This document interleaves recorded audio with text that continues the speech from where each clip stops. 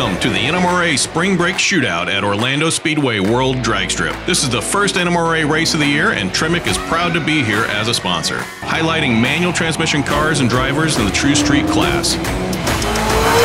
In addition to the stick shift shootout of this event, TREMEC is also the sponsor of the all-female True Street Showdown. We saw a great variety in drivers in this class, which puts a spotlight on female racers. For some, this was their first time racing, while others came with decades of experience. Taking home the overall win was Gabby Lujan with a 9.67 elapsed time. Dinan Seguro secured the runner-up spot with a 10.17. All competitors in the TREMEC all-female True Street Showdown and TREMEC Stick Shift Shootout must complete a 30-mile street drive as part of the competition. NMRA leads the competitors on public roads surrounding the racetrack. Once the competitors return to the track, they pull directly into the staging lanes and no mechanical changes can be made to the cars. TREMEC Stick Shift Shootout competitors make 3 qualifying runs. The average of those runs are used to determine their staggered start and eliminations. Elimination pairing is done through a random chip draw. At this event, the initial pairing saw some interesting combinations. Longtime rivals Kyle Miller and Jeff Smith would pair off, as well as James Birch and Andrew Sheridan. During the first round of eliminations, the tree was accidentally left in sportsman mode instead of pro,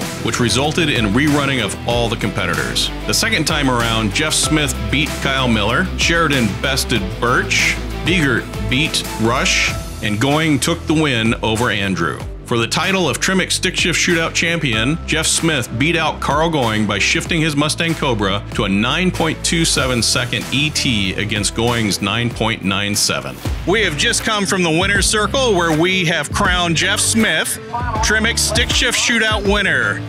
Jeff, this is your 3rd win, isn't it? It seems like my first, but yes, it's my 3rd. Why does it seem like your first? Well, because I've been running this thing since 2016 and haven't won it since then, and I try every year.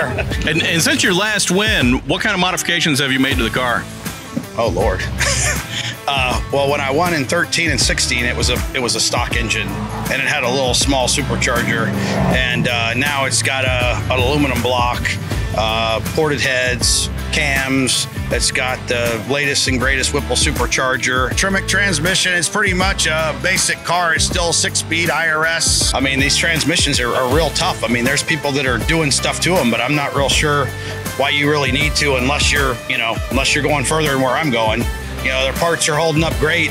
All right, well, congratulations. Thank you.